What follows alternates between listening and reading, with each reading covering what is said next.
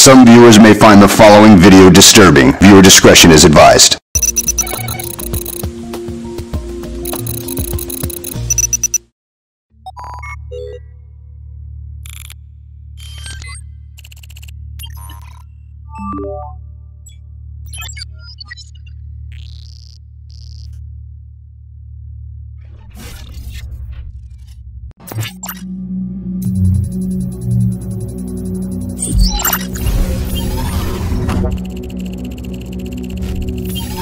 Connection established.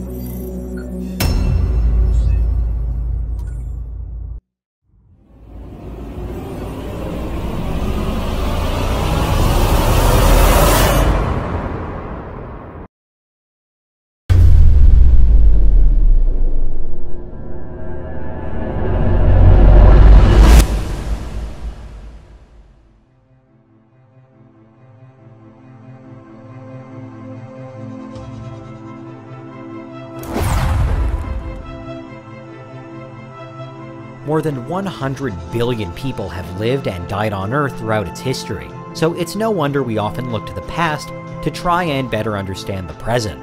But with so many seemingly unexplained archaeological mysteries out there, and nuggets of apparently lost knowledge, it can be tricky to make sense of it all. Have you ever seen anything like that before? I didn't know men could build such things.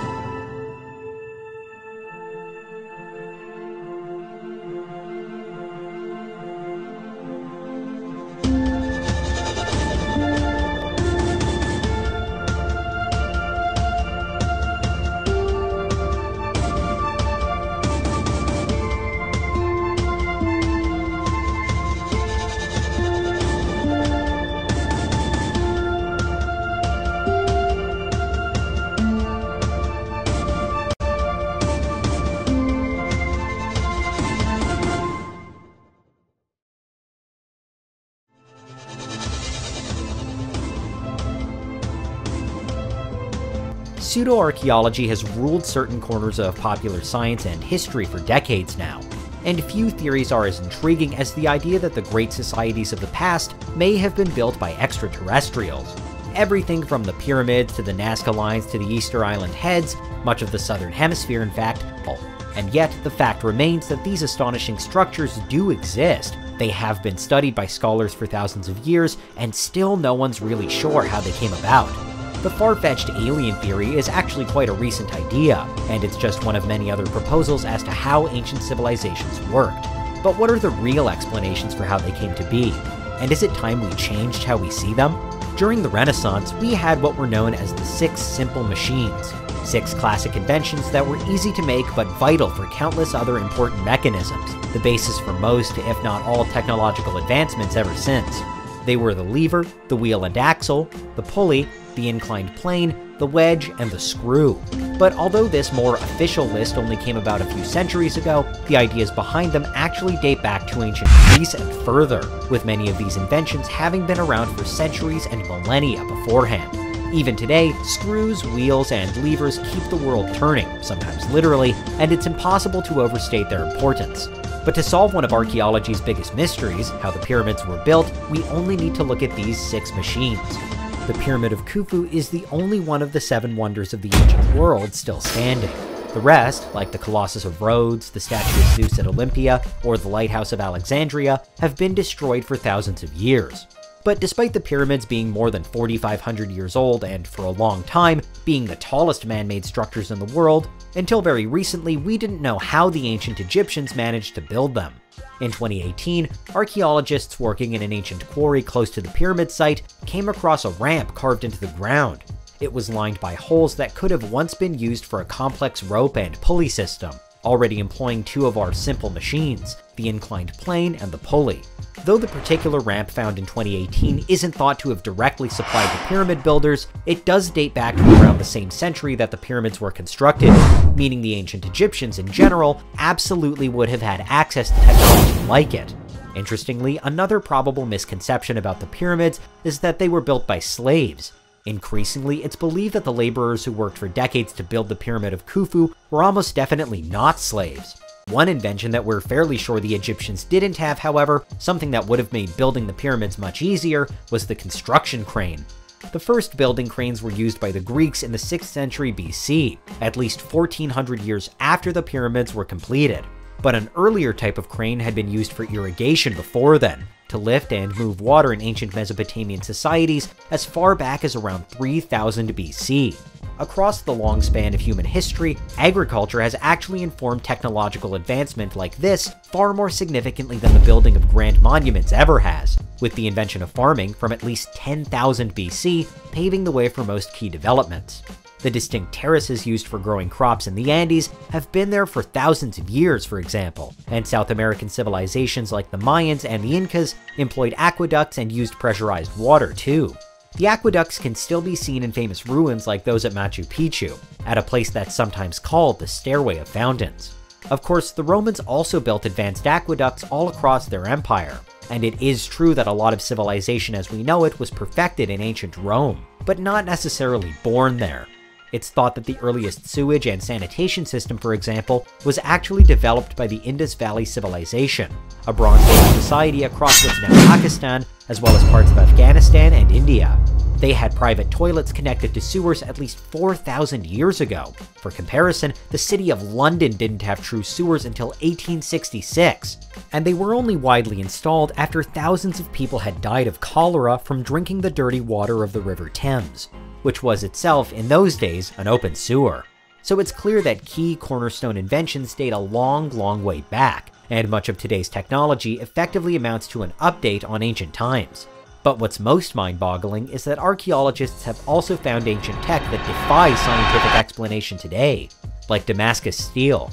While Damascus was once an integral city in the trade and manufacture of weapons, this unique metal was instantly recognizable the world over for its characteristic wavy appearance. But more than simply looking good, these blades were also much stronger and more flexible than those made from any other metal. The production of Damascus steel stopped in the 18th century though, and since then, well, we've been at a loss to work out precisely how it was originally forged. Remarkably, upon closer inspection in recent years, it's been found that Damascus steel blades contain carbon nanotubes. So this particular aspect of nanotechnology, that apparently newfangled frontier for modern tech companies, was actually being used in the Middle East as long ago as the 3rd century AD. And not only for Damascus steel either. Ancient nanotech has also been found in the Lycurgus cup, a Roman chalice capable of changing color with the light. As with Damascus steel, contemporary scientists just aren't sure what the original technique used to make the cup was. How did state-of-the-art tech, today's state-of-the-art tech, come to be in a sword or goblet from thousands of years ago? That's all well and good, you might say, but what about computers?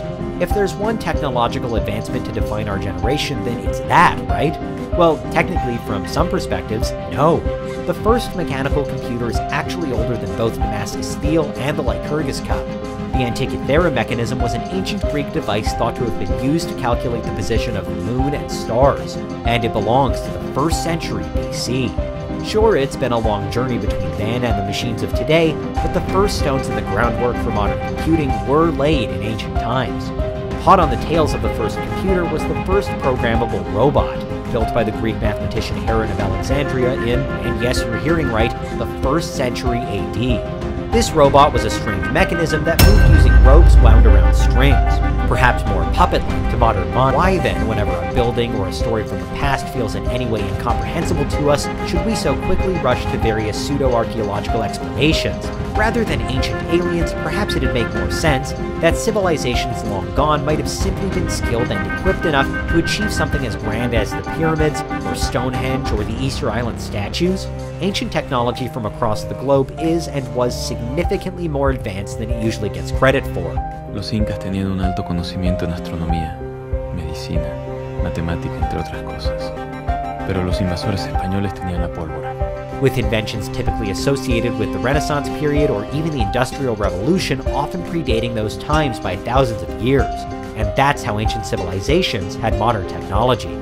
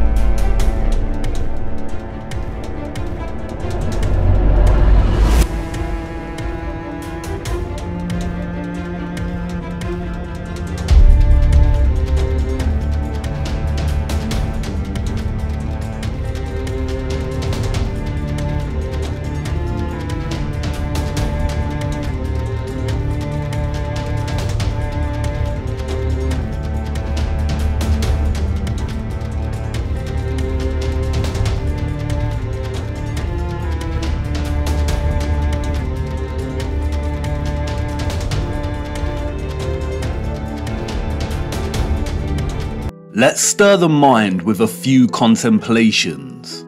We are told that the first true power tool was invented in 1895, when a German company combined an electric motor with a manual drill. The drill weighed 16.5 pounds and required multiple operators. It wasn't until 1957 that a company called Bosch began designing power tools in bulk that were both economical and powerful. So then how did our historical ancestors, a more primitive, underdeveloped people, design and build some of the structures we encounter? What about all the gigantic monolithic stones we encounter that have been cut with such precision? Ask yourself, could you repeat this today with the arsenal of equipment we have at our disposal? And what about the magnificent ancient stepwells of the East? Stepwells, we are told, were multi-storied wells built by our primitive ancestors as ways to preserve the water supply during droughts. But look at the intricacy and complexity of these structures. Look at the glory and the finesse. Look at the geometric precision. All dug out and crafted from using hand tools. Yeah, right. What about the gigantic canal networks we find all over the world? The Erie Canal in America was allegedly built between 1817 and 1825. There were no civil engineers in America at this time. The people responsible for planning construction were novices, we are told. The canal is 12 meters wide and 4 meters deep. The Erie Canal spans 363 miles. But this was not just a case of digging each day for the Irish immigrants and their oxen companions. They had to fell hundreds of trees as they passed through the virgin forest. They had to build complicated aqueducts and locks, and they had to pass through the Niagara Escarpment, an 80-foot high wall of hard limestone. They had to use black powder to blast through this, we are told, as dynamite had yet to be invented. The canal spans 363 miles and was constructed over an 8-year period. This means that on average, 1 mile was completed every 8 days. What a record, especially since those responsible were novices, and power tools and dynamite were yet to be invented. I can tell you now, the so-called early settlers of the Americas did not build these canal systems. And what of the grand and magnificent castles scattered across our realm? Did you know that most were designed and constructed without plumbing systems and methods to heat rooms properly? The royal and the elite of the past were content without having the accessible necessities of survival, just as long as they could live within the grand and the glorious, while the peasants, in their modest abodes, enjoyed warmth throughout the long dark winters? I don't think so. And of course, there is the impossibility of the Great Giza Pyramid Complex. The pyramids, we are told, were constructed somewhere around 2500 BC. The Great Pyramid itself consists of 2.3 million blocks of limestone and granite, and its overall structure weighs 6 million tons. The largest granite stones weigh between 20 and 80 tons each. 20 tons is 20,000 kilograms. These blocks were carved from quarries with copper chisels and allegedly transported from 800 kilometers away. the so-called experts can only theorize that a vast amount of slave labor was required. Being gullible and falling for the official narrative of slave labor is one thing, but can someone please explain how the air shafts of the Great Pyramid align so neatly with the circumpolar stars? And then there is the curious case of star forts, or what the official liars of the world call bastion forts. Developed in the late 15th and early 16th century, these forts, we are told, were designed during an era of gunpowder and the cannon. The geometric design offered a nation's military protection against blind spots during conflict. Of course they did.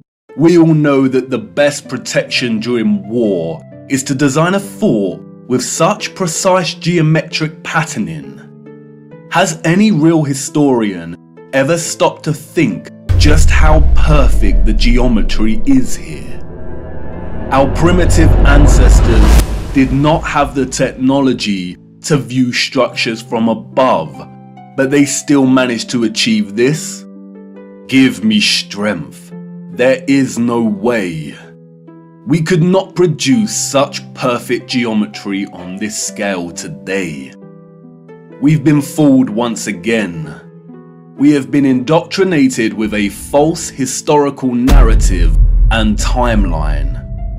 And, like the silly heliocentric model, all it takes is a closer look at this narrative and things soon start to fall apart, and the lies become so blatantly evident.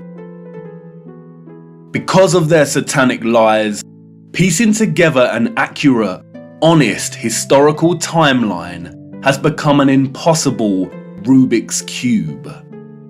The official narrative, a Pandora's box, only offering us tiny clues, half-truths, and deceptions. The stitchings of our true historical timeline have been loosened. The contents erased and muddled before we were even born into this world. And herein lies the problem. How to know where you are going if you don't know where you are in the first place? But you see, awakening is truly a gift. Once awake, we learn that we've always had the answers right in front of us.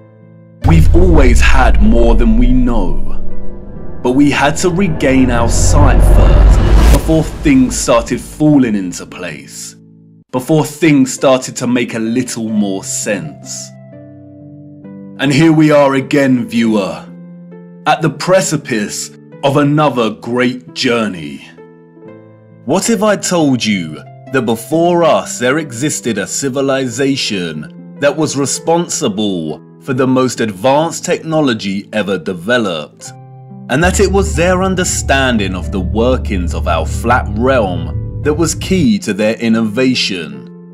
And what if I told you that it is highly likely that our true history as a people only begun just over 200 years ago? Would you think of me as mad once again? Do I sound as preposterous as when I first told you that the earth is flat? Perhaps. And that's why I need to show you. What I hope to show you is one of the greatest cover-ups of all time. It is on par with the heliocentric lie in its enormity and the impact it has upon humanity. And, as I will try to show you, it is inextricable from the true nature of our flat realm Earth, and you cannot understand one without understanding the other. We cannot waste time, for we must journey in search of lost time. At its heart, this is a story about deception. It is also a story of endings and beginnings, of death and rebirth. And please bear with me. Due to the deceptions and falsities underpinning our historical narrative, this story cannot be told in a linear fashion. We need to go back and forth in time to really draw out something that brings us a little closer to the truth. It is also imperative to understand that, like much contemporary science, history as a discipline was corrupted a long time ago. At its most innocent, a lot of established historical narrative is guesswork. But at its worst, it is a set of lies agreed upon, as the so-called Napoleon put it so succinctly. We are going to be digging in the dark. No historian will be there to help us. We are alone in this journey. Our journey is a hunt for things buried in plain sight. And things may become a little uncomfortable at times, but it is necessary. We have been living a comfortable lie for far too long now.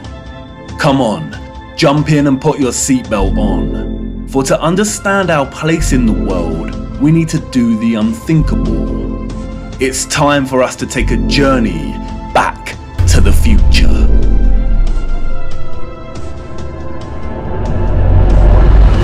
Our journey begins in the unlikeliest of places. 19th century St. Petersburg, at the entrance to St. Isaac's Cathedral. The city cold, the early morning mists dissipating with the approach of the sun, and our boots caked in mud. The year is 1860, and while St. Petersburg stands regal and proud, its inhabitants are nowhere to be found. It is quiet. Too quiet.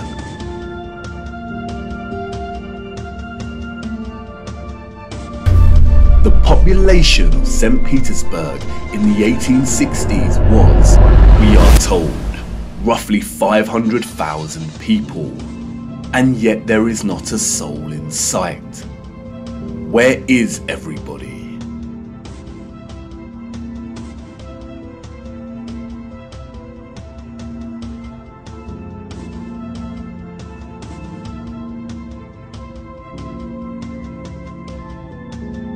The long shadow of Alexander Column gives us a clue as to the time of the sun's journey above this region.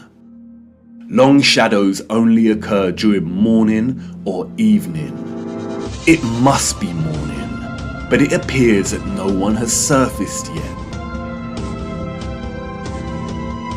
If we travel 400 miles across to Moscow, we see the same thing. Empty, quiet streets. In 1860, Moscow shared a similar population with St. Petersburg, roughly 500,000 citizens. But again, where is everybody?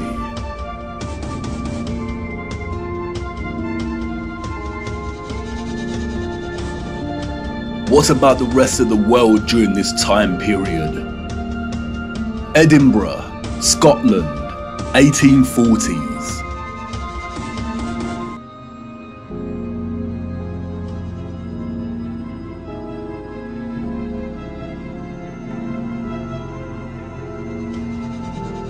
Copenhagen, Denmark, 1840s. Dresden, Germany, 1860s.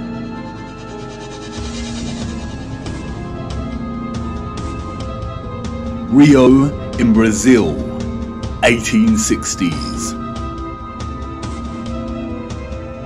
Toronto, Canada, 1860s.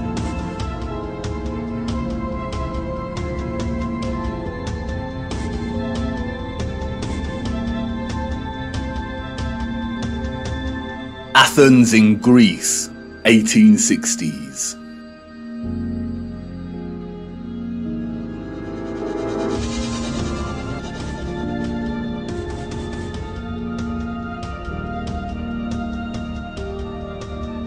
And then London.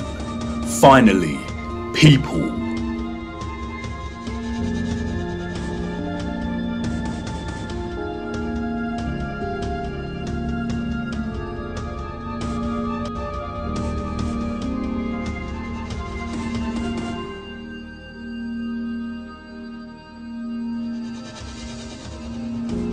And what about Paris?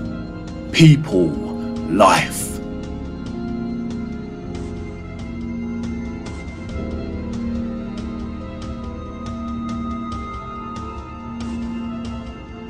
The first photograph, we are told, was created in 1822.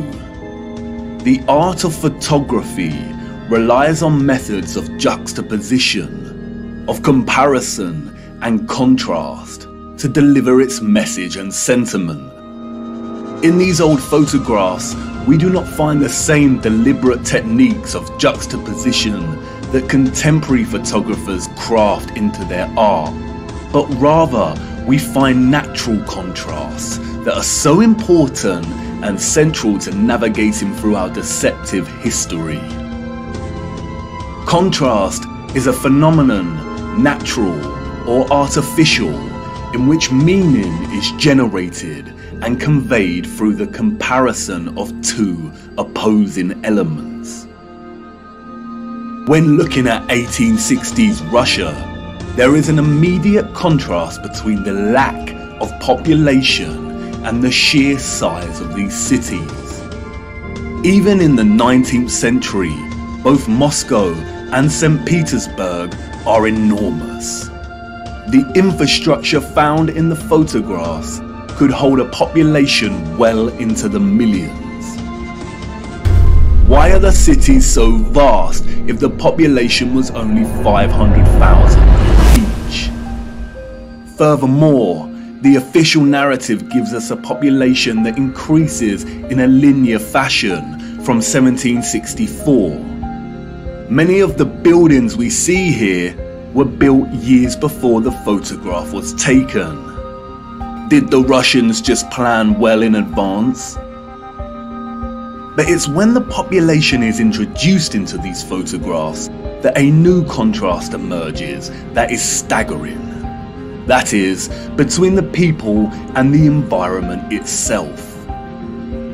It may be the reduced population numbers, or it may be the monochromatic starkness of the black and white images, but they present to us something that we've lived amongst our entire lives and never paid any mind to.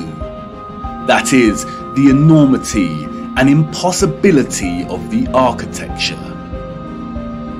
As we engage with the industry and act of tourism, we journey from place to place and observe, taking it all in, learning, hearing, and being told what we are looking at and how it came to be. And standing in front of a structure like the Arc de Triomphe in Paris, we might even exclaim, "Wow, how did they do this?" But the moment, inextricably wrapped up in the busyness of the scene, perhaps prevents us from really asking that question with sincerity. Standing in front of a structure like the Arc de Triomphe while the crowd frantically takes pictures on their smartphones makes it all a reality, and we conclude, before being shoved away by new tourists, well, they had to have done it somehow because I'm here and looking at it. During our indoctrination at school, we are seldom shown old photographs of the grand cities scattered around our flat realm. And perhaps for good reason. Because when we marinate on images like this and are presented with the visual evidence of a very primitive Victorian people dotted around like grasshoppers within the shadows of the most magnificent, grandiose, brilliant architecture a human could ever imagine, we begin to have doubts. Indeed, how did they build this?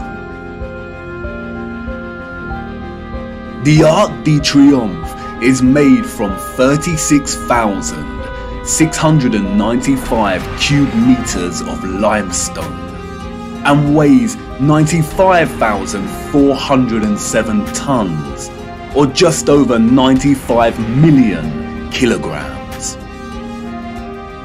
They tell us it took 12 years to build the giant arch in 2 different periods, between 1806 to 1814 and between 1832 to 1836. How did they transport this amount of limestone with the same horse and carts that we see in the photographs? Look closer at the 4 sculptures that adorn each of its sides.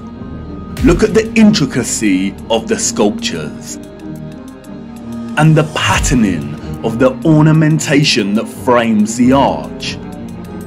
Each section is perfectly repeated without any deviation or inconsistency.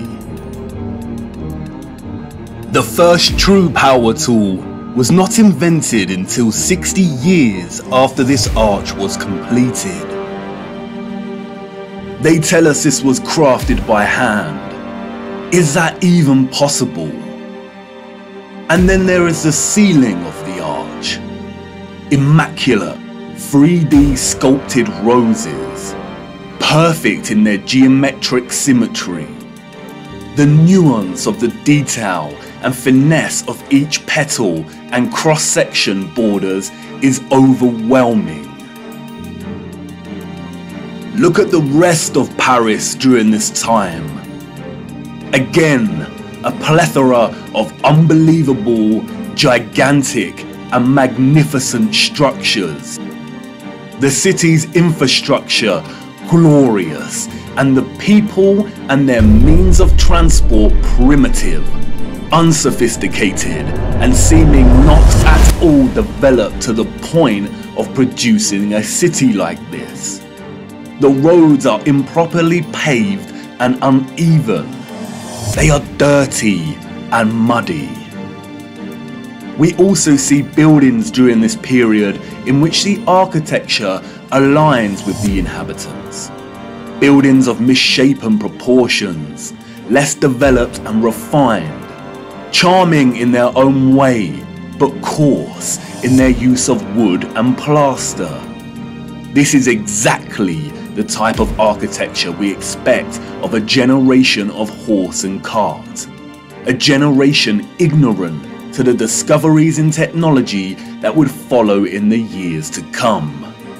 Furthermore, at the time of this photograph, the arch is roughly 40 years old since its completion. Yet can you see how worn some of the parts of the structure are? We see weathering on the stone that suggests the arch is much older.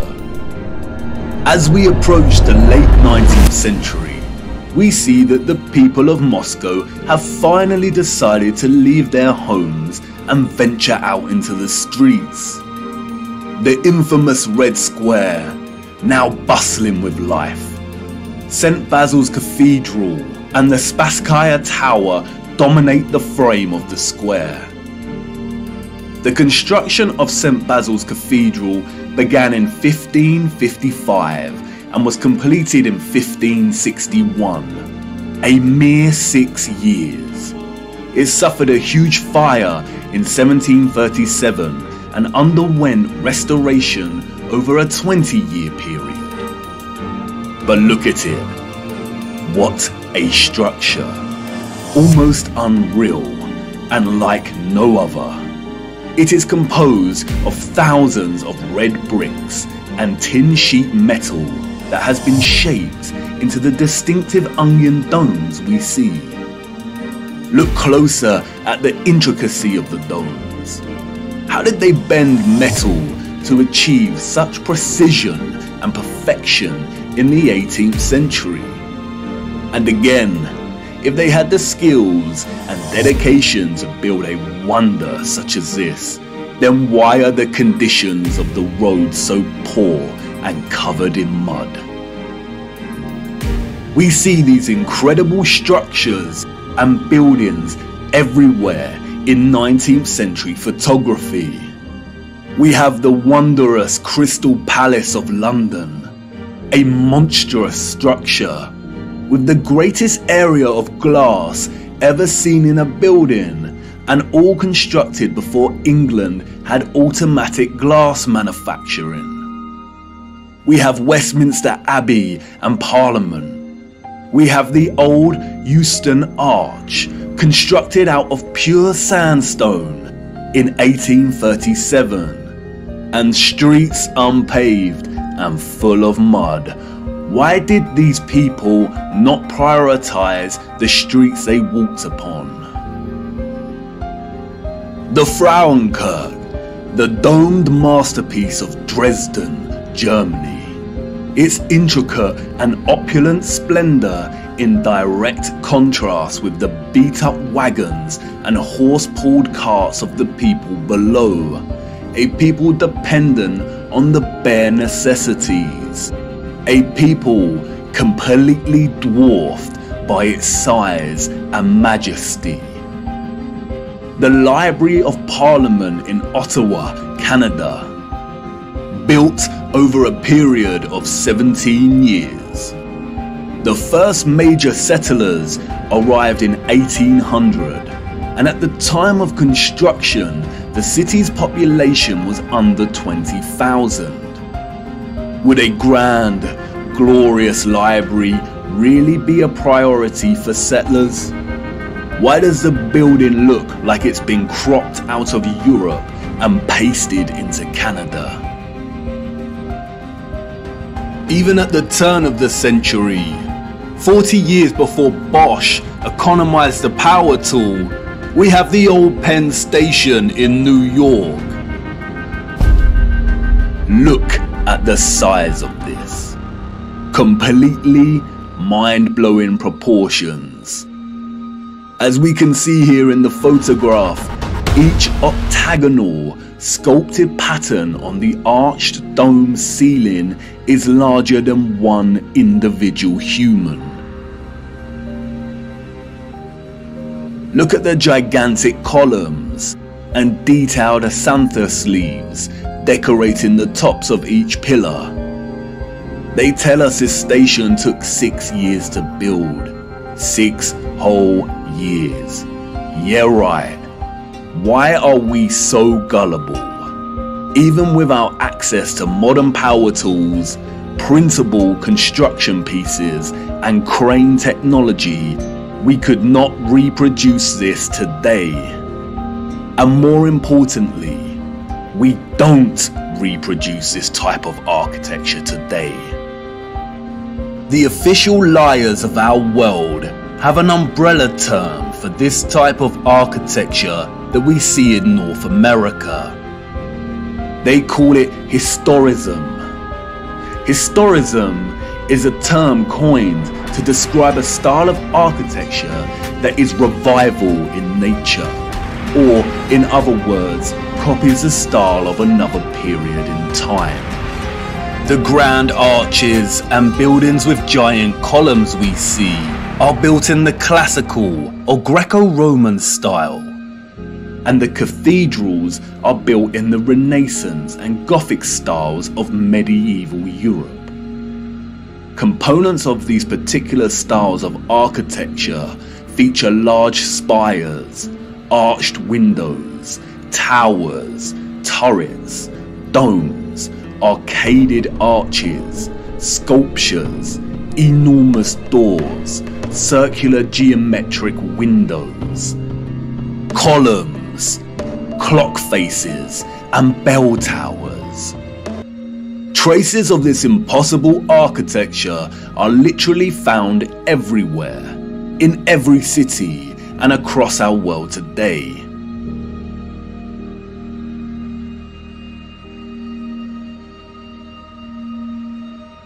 Some preserved and maintained, like the Parisian Arc de Triomphe and Notre Dame, and others lost and long forgotten to time, like the Euston Arch and the old Penn Station in New York.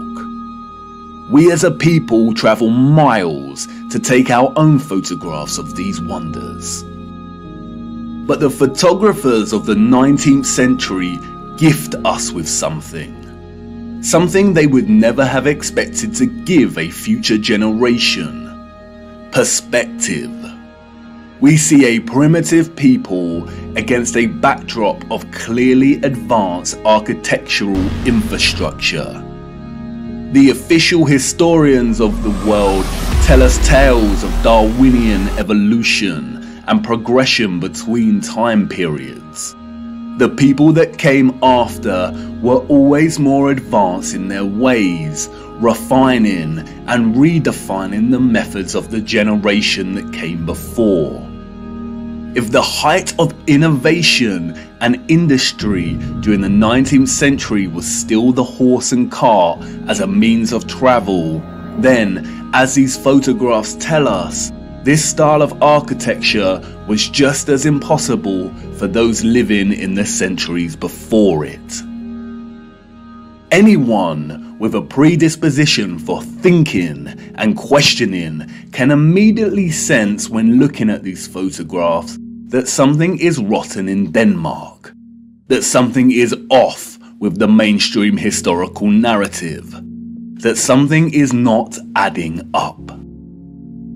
In a panoramic image of San Francisco in 1877, we see a collage of historicist architecture.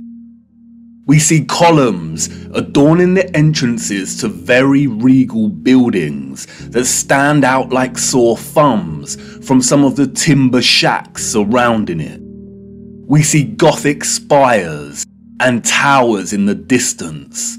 We see domed cathedrals and buildings. We also see just how sprawling and huge the city has become. In 1846, there were under 500 Mormon settlers living on the area of land in which we now call San Francisco. It was frontier land and ready for the taking. Between 1848 and 1849, with the start of the California Gold Rush, the population increased from 1,000 people to 25,000 people. 28 years later, this panorama was taken. The population at this time, we are told, was getting close to 200,000. Who in their right mind would believe this story? Does this look like a city of 200,000 people? Without any modern technology, power tools, automatic manufacturing, electric motors. A people in a strange, unfounded land, just making their mark. Do we really believe that a burgeoning people built this entire city in just 30 years? And again, such quietness, such stillness. This is a photograph of an empty city. Where are all the people? The shadow of the post here tells us that it is not the early hours of the morning. Short shadows only appear toward midday. A city of this scale at noon should be bustling with life. But there is not a single person in the shot of this panorama.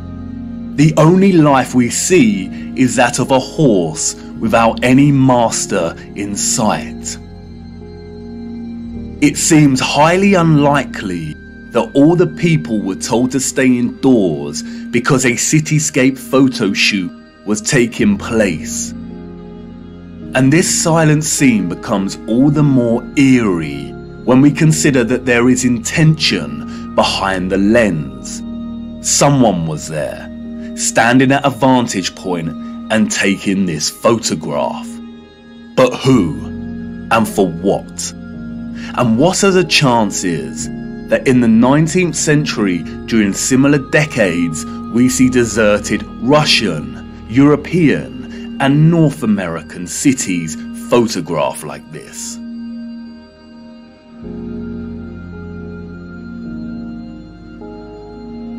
And then only a few years later, we find the same locations bustling with people. a people clearly incapable of building the architecture found in these cities. And what to do with these photographs? If we accept the narrative and these strange anomalies, then we stop here and get back to our busy lives.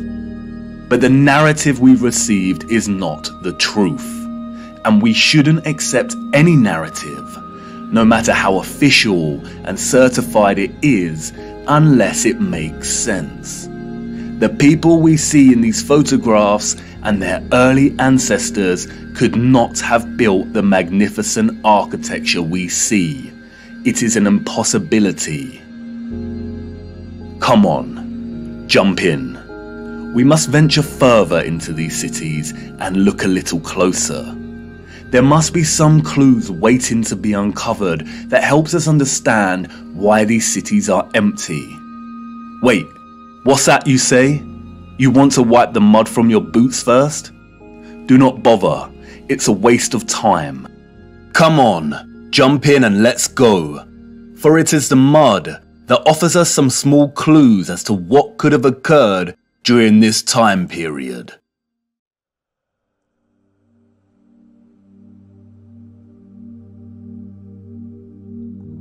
In June 2011, Christchurch, New Zealand suffered an earthquake that left a lot of the city in chaos, destroying buildings and infrastructure and leaving over 50,000 homes without power.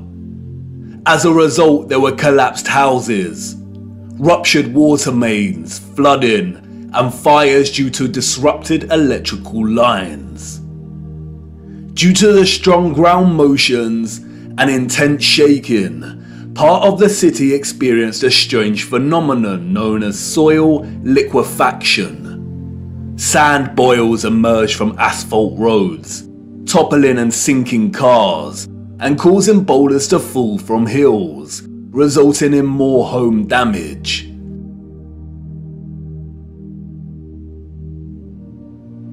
Soil liquefaction occurs when saturated soil loses its strength and stiffness in response to an applied stress, such as shaking, or other sudden changes, such as a strong explosion. Loose, saturated soil or sand has a tendency to compress when a load is applied, but in the event of a stress, such as shaking or an explosion, we see the opposite.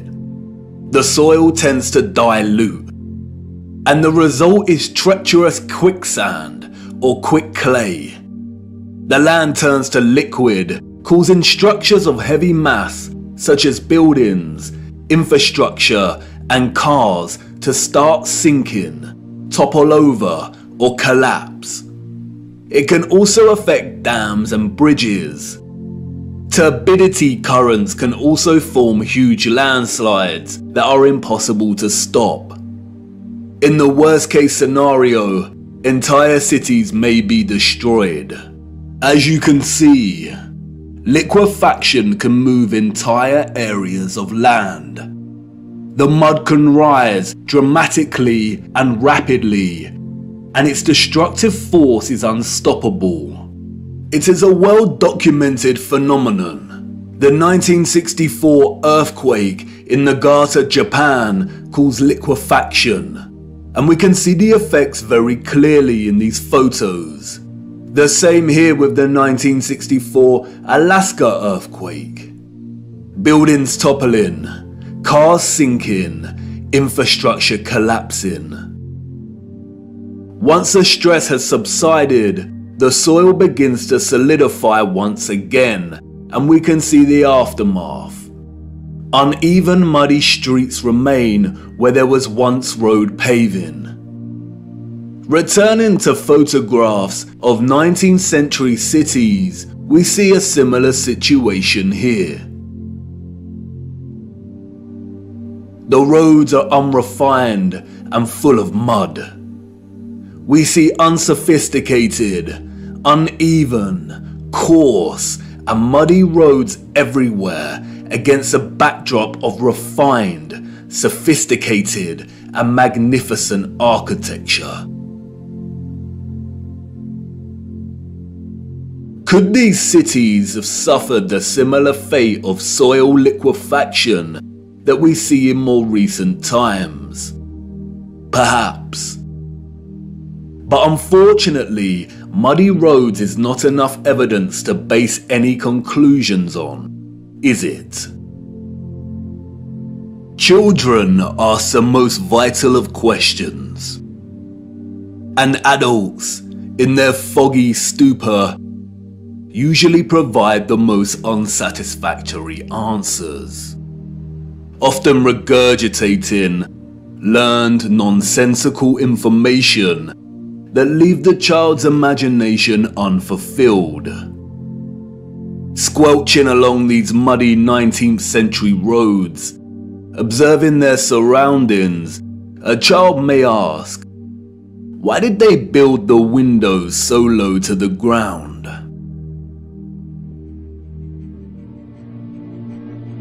And what an excellent question. Yes, why indeed did they build windows on ground level? For you see, the people we see in these photographs, sadly, did not build this architecture. And maybe some of them, at some point in their busy day-to-day life, ask the exact same question. We see it everywhere. Windows at ground level.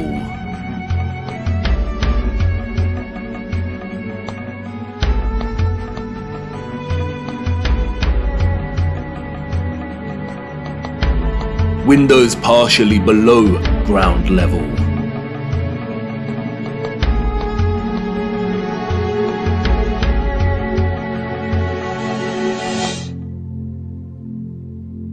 First floor entrances raised from the ground level.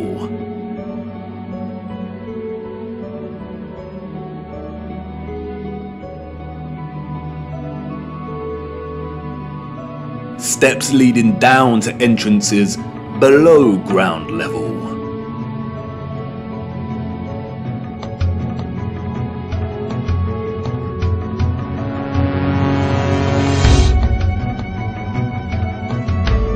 We can find this in almost every major city across our realm, in both old photographs and when we walk in the streets today. And what does it tell us?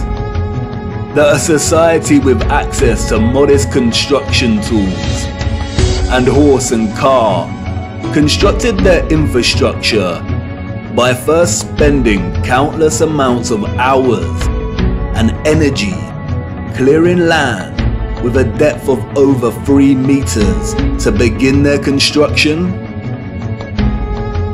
Building basement floors is incredibly hard work.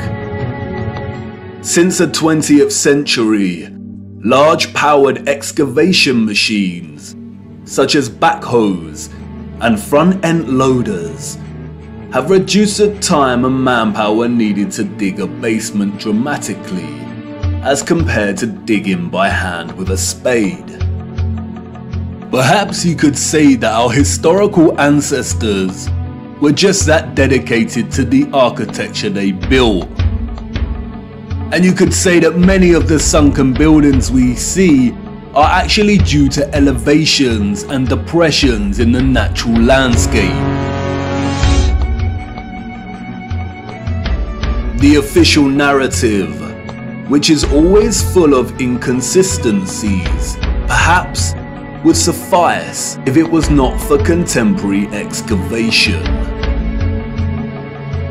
When we look at photographs such as this, it immediately dawns upon us that what we are seeing are windows and doors 2 to 3 meters below the ground surface.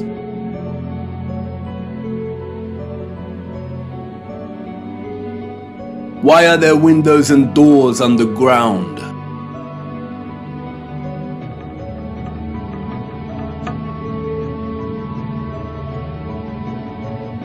What is this that we see in our cities? Natural soil accumulation over time? Geologists have never been able to ascribe a consistent value to worldwide natural topsoil accumulation, because it is impossible. Some regions of our realm experience consistent topsoil accumulation, whereas other regions actually experience consistent erosion. Many historians and archaeologists have noted that many cities over the centuries have been destroyed through war, and natural phenomena such as earthquakes, volcanic ash, and flooding.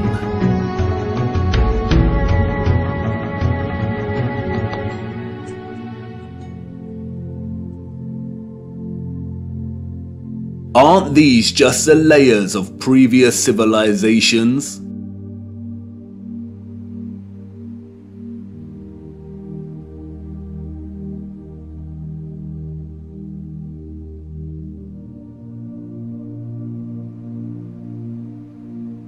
No, they are not.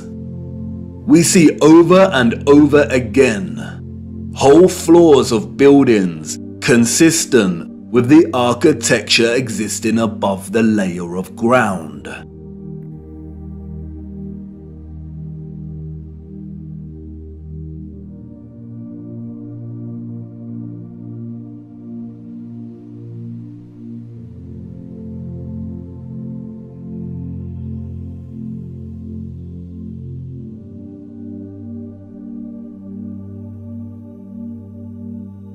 You see, what lies beneath is not the unfamiliar traces of previous generations, but of the same generation that built these structures. And once you really see this kind of sunken, buried infrastructure that exists in such prevalence across our world, you can never unsee it.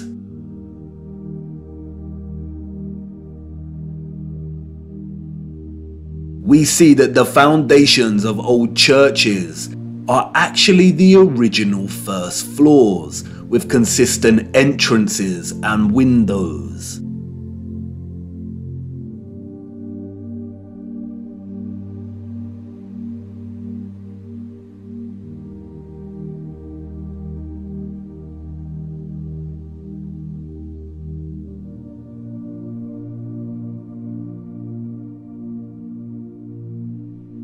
We see mosaics unearthed. We see pillars, columns and arches that were originally much larger, and it was the layer of soil that reduced their size, as if they weren't big enough to begin with.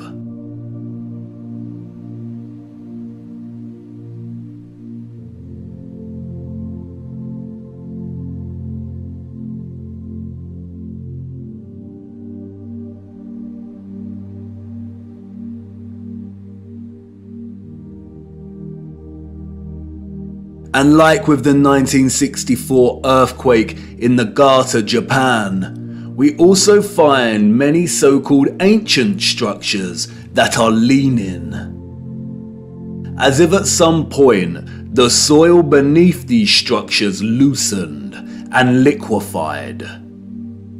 We have the Sahurzen Church Tower and Our Dear Lady at the Mountain Church Tower in Germany, the Tiger Hill Pagoda in China, the Leaning Tower of Neveyansk in Russia, the Leaning Temple of Huma in India, Oud Kirk in the Netherlands, the Tower of Zaragoza in Spain, and, of course, the Tower of Pisa. The official liars of the world try to justify the buried and tilting structures we see, filling our heads with stories of antiquity and ever-changing geology. But it becomes trickier for them when we turn our attention to America. If we are to believe their narrative, then all of the buildings we see in 19th century photographs of the burgeoning American cities are newly constructed. Why do we see famous structures, such as the Washington Capitol building, with consistent infrastructure that buries very deep into the ground? And again, the inconsistencies do not add up. Why would an underdeveloped people waste resources, energy, and time constructing the foundations of the Capitol building to be consistent with the column style we find above the surface? The foundations did not have to feature columns. Columns, we are told, are a stylistic choice, not a functional one. So why would they do this? In a nutshell, they wouldn't.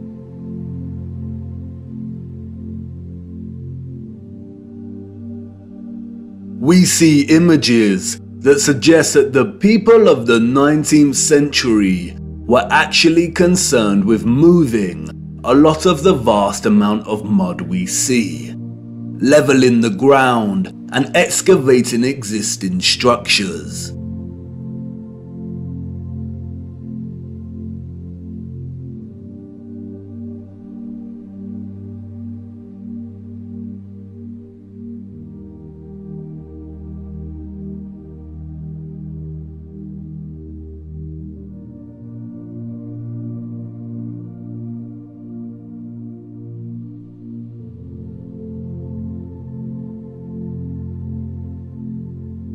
The consistency and prevalence of buried architecture across our realm indicate that whatever happened was a worldwide event, despite regional differences in natural topsoil accumulation and erosion. And there is no official narrative explanation that justifies the buried architecture we see. No explanation provided to justify the amount of mud we see in 19th century photographs of our cities. On the roads, mud piles from clearing, the roads uneven, the land ravaged, but the architecture grand, perfect, and intact. Applauded by literary scholars for his use of fog as an opening simile and metaphor to paint a portrait of London as a corrupted hub amidst burgeoning industrialization, many often overlook that Charles Dickens's 1852 novel Bleak House actually opens with a different image. London, Michaelmas term lately over, and the Lord Chancellor sitting in Lincoln's Inn Hall. Implacable November weather. As much mud in the streets as if the waters had but newly retired from the face of the earth. Liquefaction caused havoc across Christchurch and the Garter. But these were isolated earthquake events, and only portions of each city were affected. It is not possible for there to have been huge, simultaneous earthquakes around the world during a similar period. Or is it? Even Wikipedia tells us that liquefaction can occur naturally or artificially, from an earthquake or other sudden change in stress condition. Even if this was the case, we do not see the same structural damage to the buildings in the 19th century like we do in cases such as Christchurch and the Garter. Most of the buried architecture we see is intact. It is either sunken or the ground level has been raised at least 3 meters, sometimes in a uniform manner and other times partially buried in rolling mud hills, as if there were huge landslides. The strange case of the buried architecture provides the following conclusions: that what lies beneath are not the remains of previous civilizations.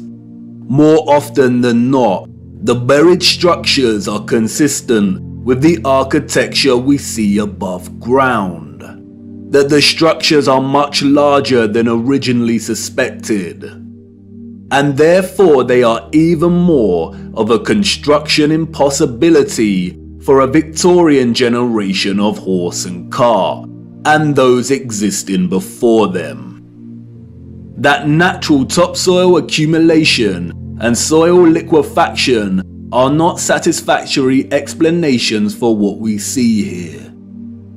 Whatever took place had to be something much larger and widespread, such as a natural or artificial earthly cataclysm of sorts.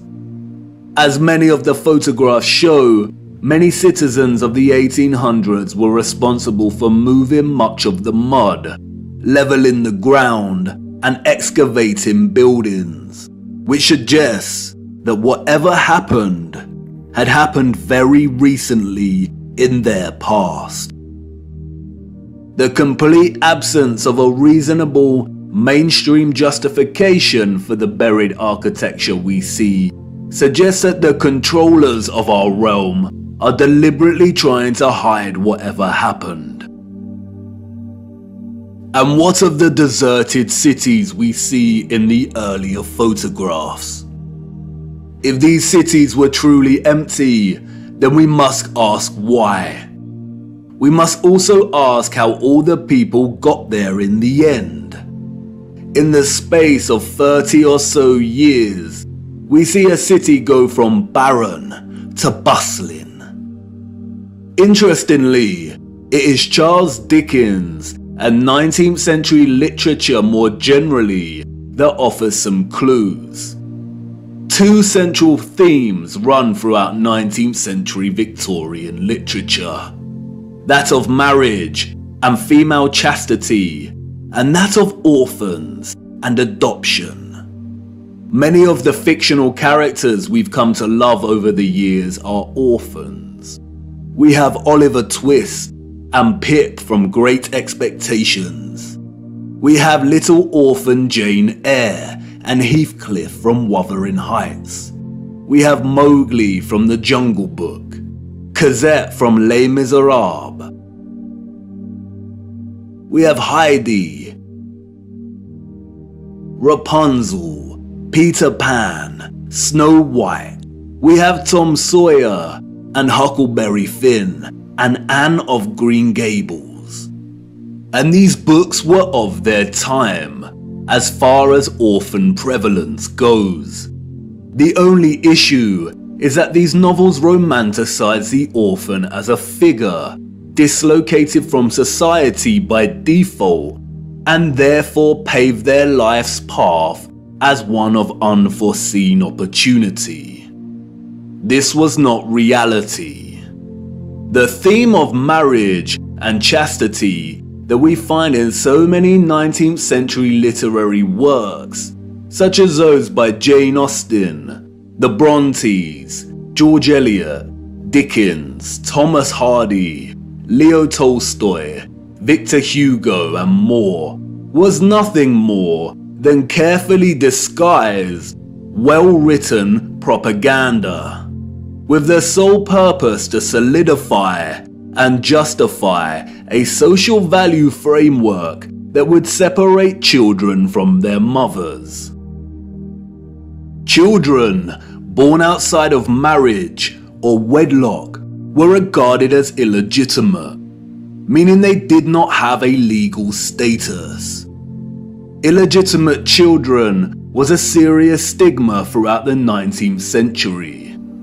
The majority of employers would not hire women with an illegitimate child.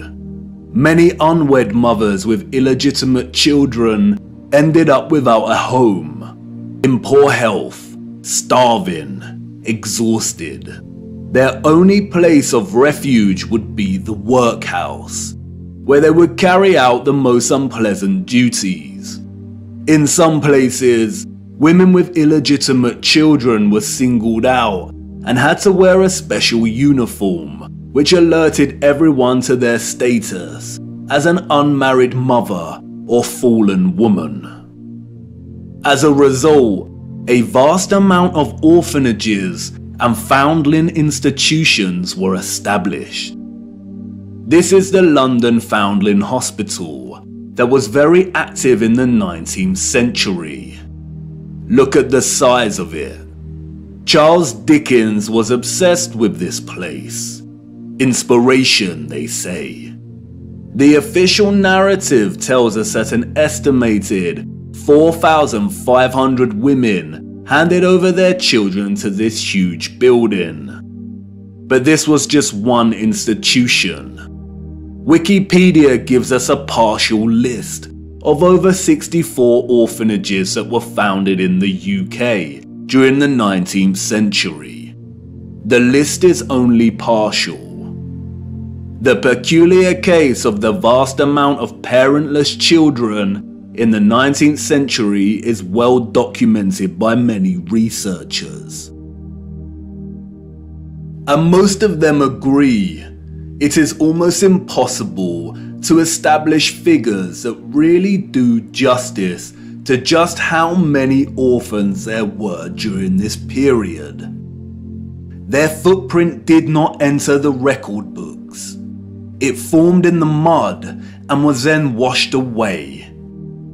It wasn't just the UK. This was a worldwide phenomenon. New York City had 4 foundling asylums alone that processed thousands of children annually. By the beginning of the 20th century, Italy was reporting 32,000 children per year.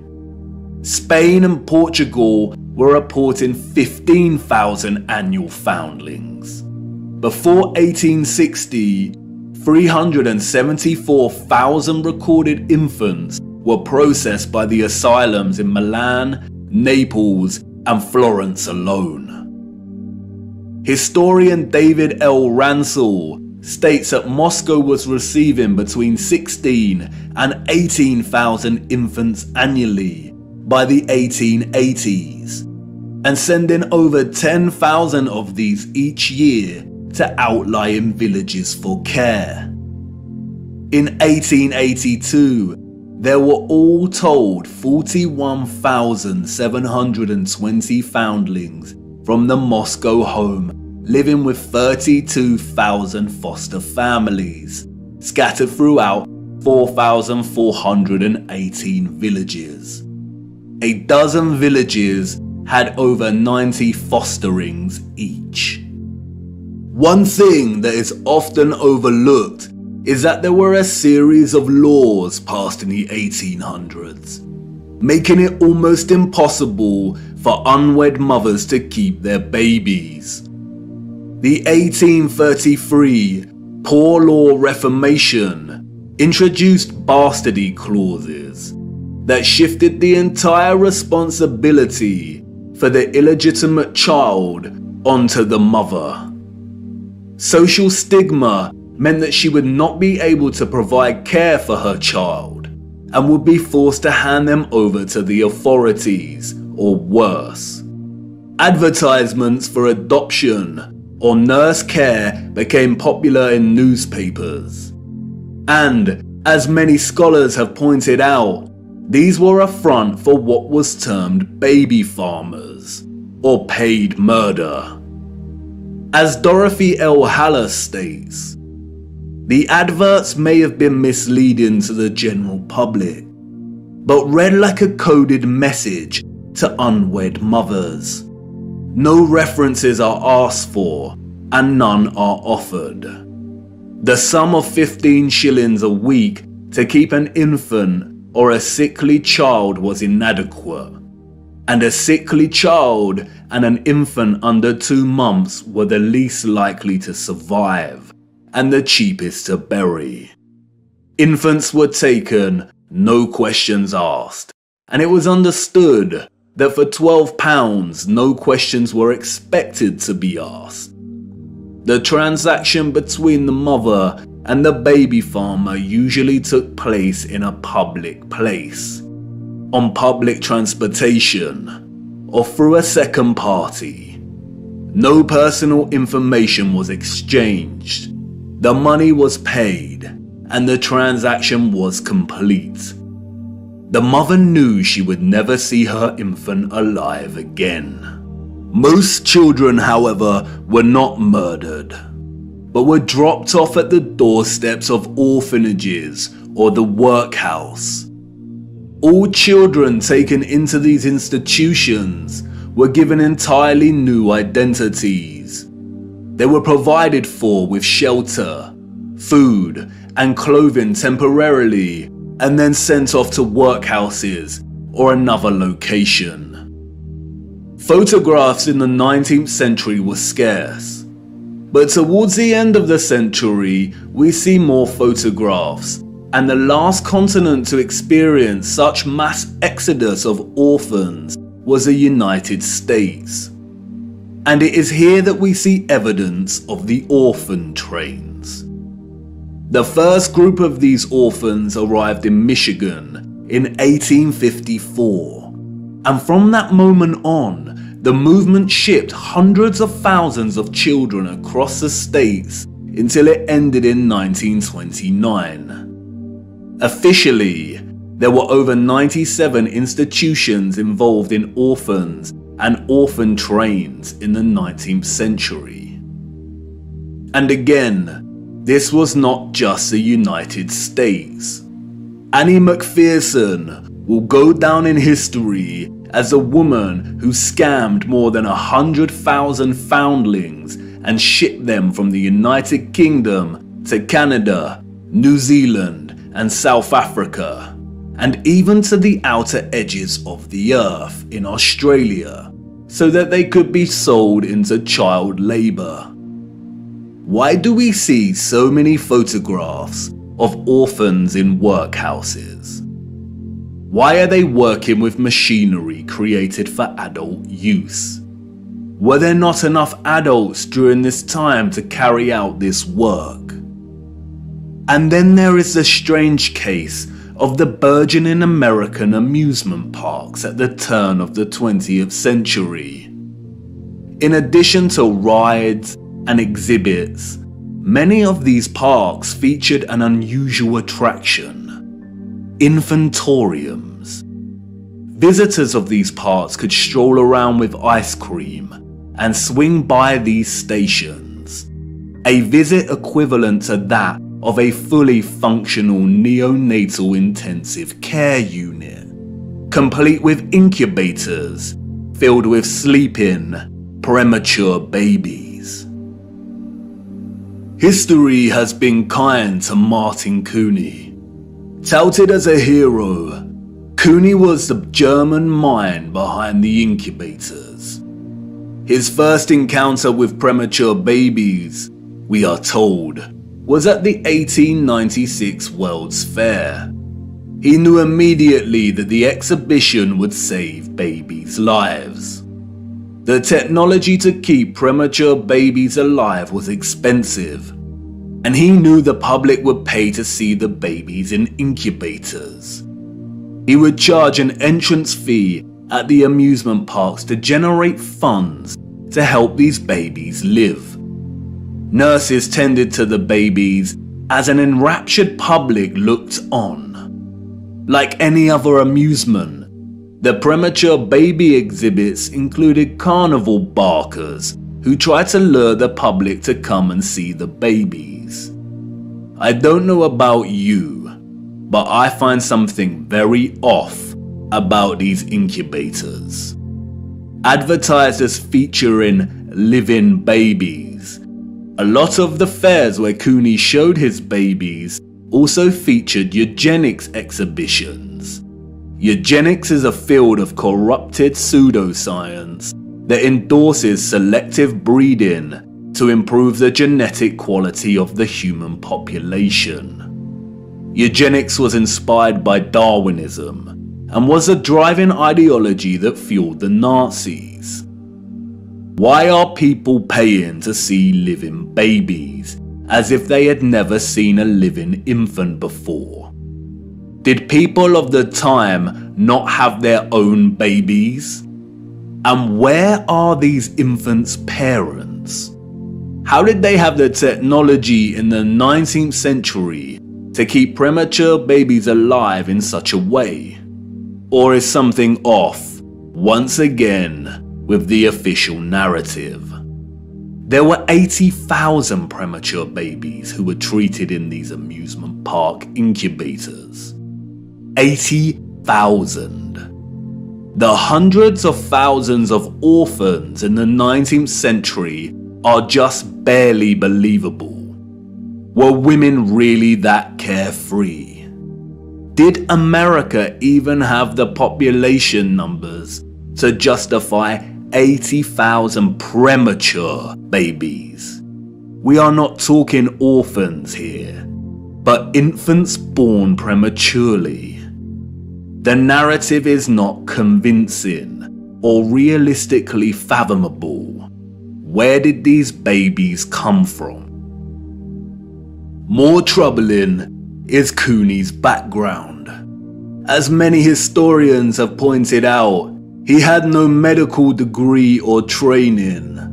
His story is a very similar one of unconvincing philanthropy that we find surrounding some of our contemporary figures today that also do not have medical degrees.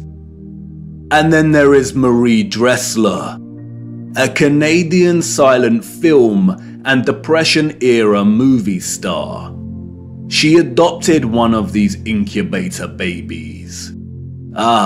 Celebrities and adoption. The official narrative conveniently leaves this out of her story and tells us that she may have had a daughter who died as a small child. But the photographs suggest otherwise. Did she adopt her incubator baby at one of these fairs? Were the fairs a front for illicit adoption of premature babies? Even if they were premature, did that mean they had no parents? Who owned and was responsible for these parks? And what happened to the babies once they grew and left the incubators? If something feels eerily wrong about the entire narrative surrounding these parks and orphans, it's because we are not being told the truth. Why were there hundreds of thousands of parentless children in the 19th century? Where did they come from? They were relocated all over the world. Europe, America, Russia, Australia, Canada. Why? Especially when most still had a living parent. If pregnancy out of wedlock was such a social stigma that resulted in such trauma, why would so many people put themselves in that position in the first place? Did the government really care about social morality enough to pass laws? And all the effort to build and maintain orphanages and orphan relocation networks, would this not burden governmental finances and administration systems? It certainly would have. But you see, there was a greater purpose behind the government's worldwide agenda: repopulation. The social narrative of chastity was nothing more than propaganda and justification for stealing children. The reason we see empty cities in the early 19th century is because they were in fact empty, void of population. And the reason they are bustling 30 years later is because orphans were shipped into these cities to repopulate them. You see, in the early 19th century, there was a worldwide reset of sorts through depopulation and then repopulation. The people we see in these photographs did not build this architecture. They inherited it, along with a lot of mud. Not only did they inherit it without a clue as to what it actually was and who it belonged to, but they were unknowingly complicit in repurposing pretty much all of these structures. I know, none of this is making much sense at the minute. You are probably wondering why on earth these cities were empty and full of mud. What happened that meant governments needed to repopulate the earth? And I know what you're thinking. This is all very intriguing, but what does this have to do with flat earth? You want to know more about the firmament, the sun and moon, and our stationary plane. Do not worry. Everything will become clearer as we continue our journey. The prevalent evidence of buried infrastructure, coupled with deserted cities and a burgeoning industry of orphans, is just a start. These are all necessary clues, hinting at some kind of cataclysm, but the real story hasn't truly begun yet. The stage had to be set first, and now it is ready. And even if you cannot see it yet, I know you feel it, viewer. The deserted cities, the buried architecture, and orphans all signal a looming darkness. There is a great black cloud in front of us, and I won't lie, we are heading right into the heart of it. And like I said before, we do not have much time. Come on, it's time for me to honor my promise and take you back to the future.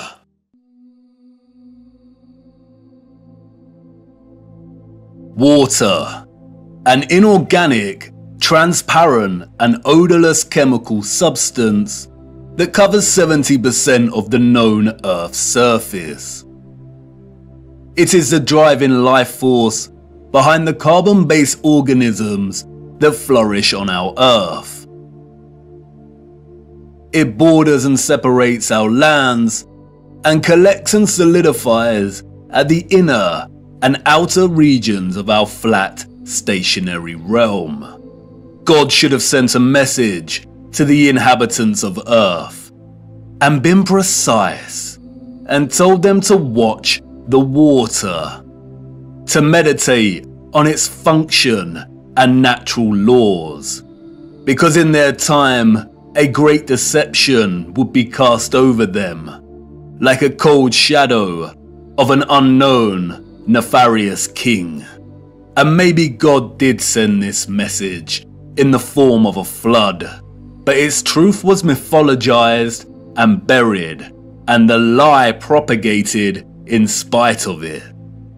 Resting water does not curve and convex. The natural laws of a resting body of water insist that it takes the exact shape of the container it fills, and always finds and maintains a flat level. Resting water always rests flat.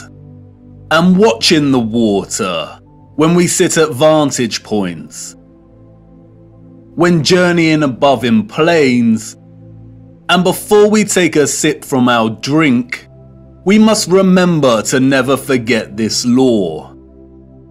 Most of us instinctively understand the laws of water, and yet many continue their day-to-day willfully participating in the nonsensical, heliocentric hoax.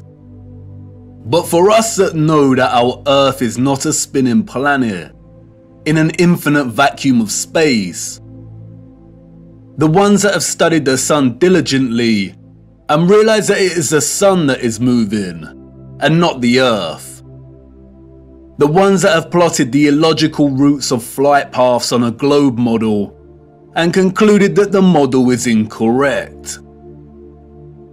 The ones that know that the laws of density govern the rise and fall of objects and have studied vanishing points.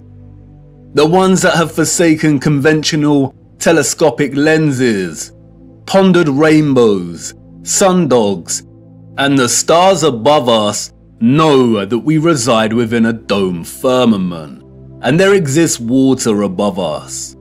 And the ones that understand that our entire enclosed Earth system is governed by electromagnetism, frequency, and vibration that emanates from a central magnetic North Pole.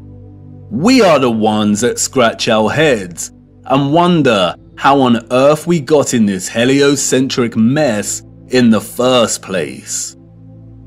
And if meditating on the stars in the water beyond our firmament long enough, and on the electromagnetism, frequencies and vibrations that make them twinkle through so many shades of vibrant colours and geometric patterns, one might perhaps, just perhaps, ask, is there something more to electromagnetism? Something that has been missed or overlooked? Something untold or hidden? Electromagnetism is a fundamental force of Earth. The electromagnetic field takes the form of a torus in which all electromagnetism, frequency and vibration flows. A toroid is a revolving surface that takes the shape of a donut. Toroidal inductors and transformers are central to generating electric energy. There are many ways in which electromagnetism can be produced. We've looked at some before. We know that a magnetic field can produce electricity, and that electricity can produce a magnetic field. It works both ways. Magnetism and electricity are inextricable. It is a dance of polarity. Electric charges either repel or attract each other. Magnetic poles attract or repel one another. For every North Pole, there is a corresponding South Pole. An electric current passing inside a wire creates a corresponding magnetic field outside of the wire. And an electric current is created in a loop of wire when it is moved toward or away from a magnetic field. Horseshoe magnets are powerful permanent magnets. Due to their shape, in which both magnetic poles are close together, a powerful, strong magnetic field is produced. The horseshoe magnet can also function as an electromagnet. The first ever electromagnet was invented in 1824, we are told, and was in the form of a horseshoe magnet. Its power was evident from the beginning. It weighed only 200 grams, but could lift 4 kilograms of iron. The key to the horseshoe magnet's power is the placement of its poles. You can see the magnetic field here, represented by the vector lines. If you look closely, you can see the concentration of the magnetic field is greater near the poles of the magnet. Since as far back as we can remember, we have been presented with and entertained ideas of the future. Not necessarily our future as individuals, but the future of humanity, technology, and society at large. Whether it is in the form of Hollywood movies, you know the ones, the action films, the science fiction sagas, and the animated kind, or literature, music, and art exhibitions. In these, we see our technology taken to its limits. Crafts fly, computers live, robots help out, holographic screens decorate every room. Cities continue to grow upward into dominating skylines. Some can teleport, and space travel is now possible and the accepted norm. Outside of fiction, we also have sobering documentaries telling us where we are heading, usually featuring narration by an old man, lamenting the unstoppable path we are on. It's all very serious. We are destroying our planet, the only one we have. And we have political parties, non-governmental organizations, and the trusted voices and scientific, award-winning geniuses sharing similar messages. And really, when you look closer at both the fiction and the alleged facts, they all share the same underlying premise and principles. We are becoming so technologically advanced that the planet we reside on is no longer enough, or can no longer sustain our activity.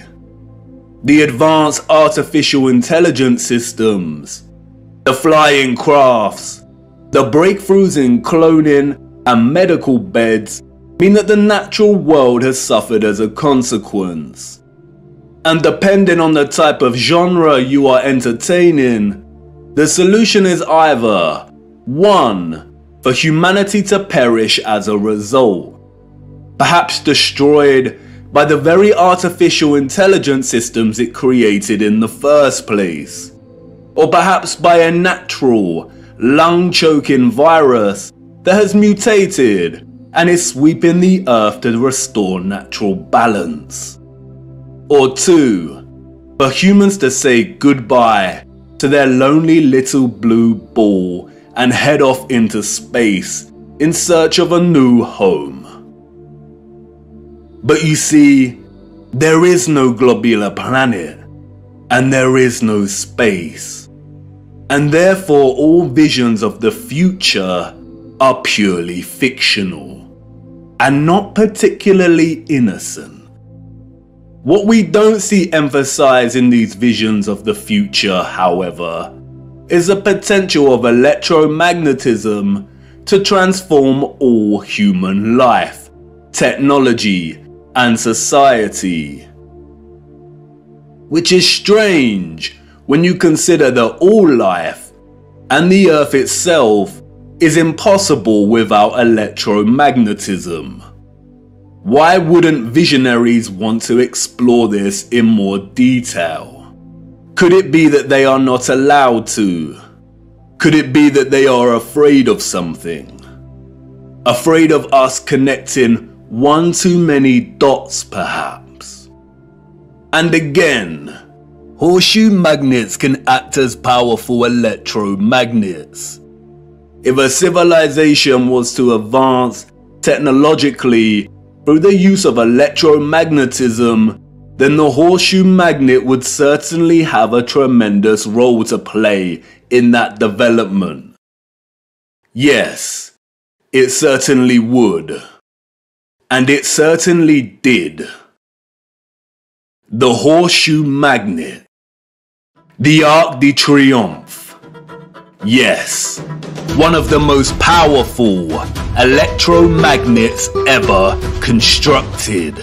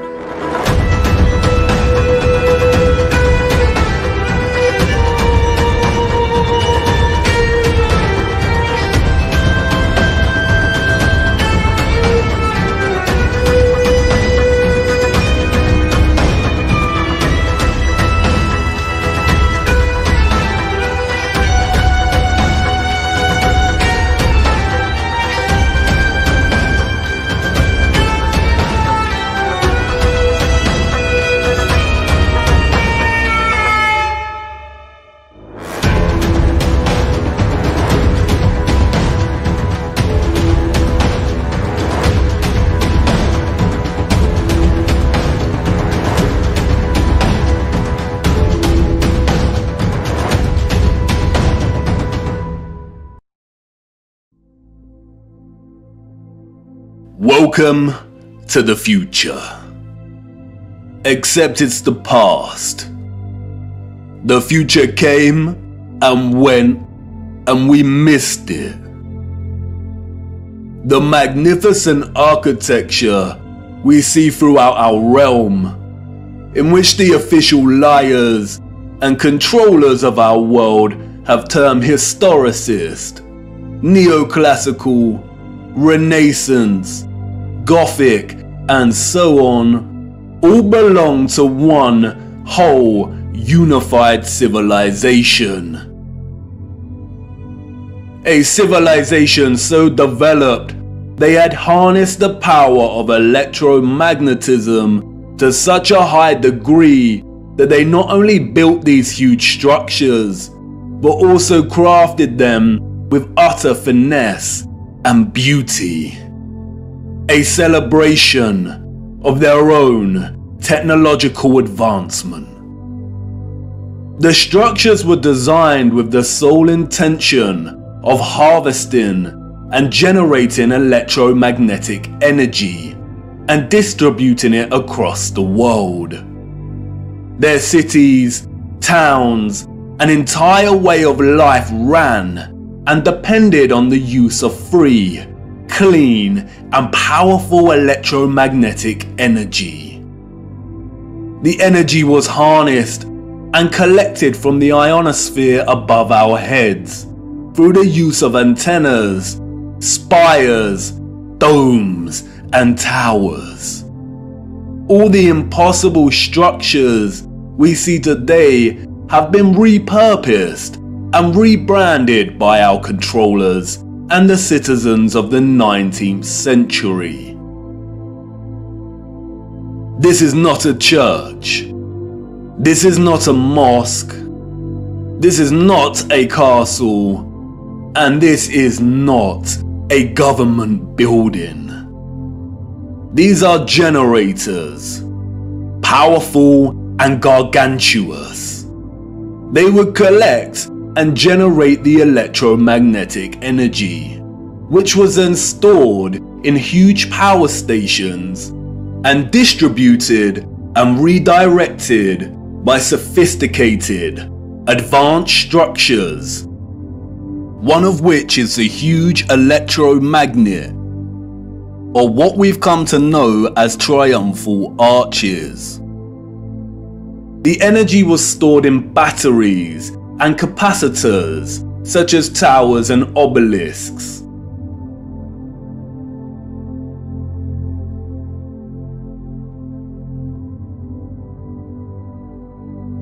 All cities were constructed across our realm in the form of one big, interconnected power grid, much like a huge computer motherboard. I already know what you're thinking. What? He's finally lost it.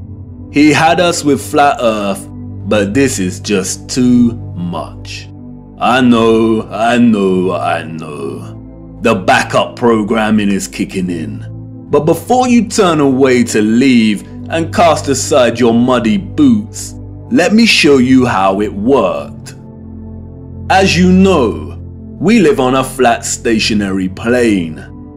At the center is a source of magnetism at the North Pole, and directly above this is Polaris, fixed at the central and highest point of a wondrous crystalline dome firmament. Beneath the firmament, different layers of atmosphere exist at different heights. The ionosphere starts at about 30 miles above Earth. It includes the thermosphere and the mesosphere. The ionosphere is an electrical atmosphere that is ionized by the sun's electromagnetism. It also forms the inner edge of the magnetosphere. I know, a lot of big words and abstract concepts, but you are familiar with this process and have been witness to it every day for the entirety of your lives. As you can see, The vials here contain molecular gases that are present in the atmosphere above us. When an electromagnetic source, such as a Tesla coil, is applied within close proximity of these gases, the coil's magnetic field ionizes or charges these gases, and the result is phosphorescent plasma. The gases become colorized.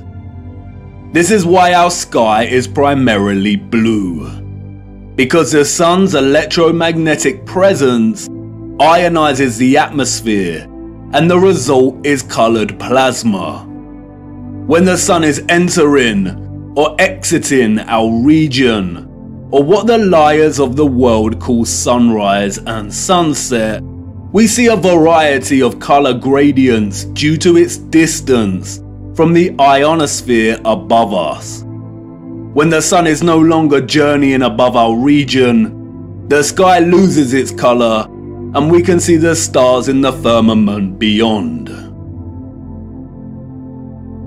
Although the official scientists designate the ionosphere as an atmospheric layer, it is actually an ethereal layer.